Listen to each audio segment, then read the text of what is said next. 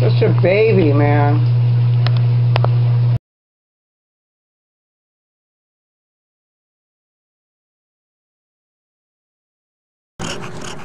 Among dog owners, it's sure to become a controversial topic. Should the government be able to force pit bull owners to spay or neuter their pets?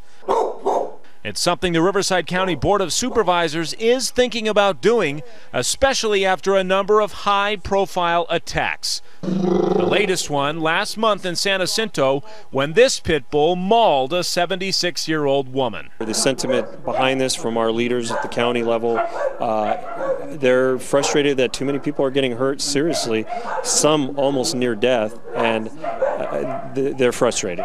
Animal Services spokesperson John Wells says when pets are fixed, or altered as he calls it, they tend to be less of a problem. We do have a philosophy that an altered dog, regardless of breed, tends to want to roam less, and when a dog is roaming less, it's going to get into less trouble, i.e.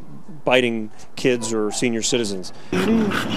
Outside the Rubidoux Animal Hospital, there are opinions on both sides, from people who are in favor of forcing pit bull owners to have their pets fixed. I just like that idea of the spaying and neutering. People who say it'll make them feel more safe. That way it's a little more controlled and they're more contained and, you know, less violence out there. But others say it should be up to the pet owner. I think it would be better if the owner is under the owner consideration to take that decision. Yes, some people say this is another case of lawmakers going too far. Government tends to step into too many people's lives too much, and in its own way, by doing that, they're hurting other individuals like breeders, like myself.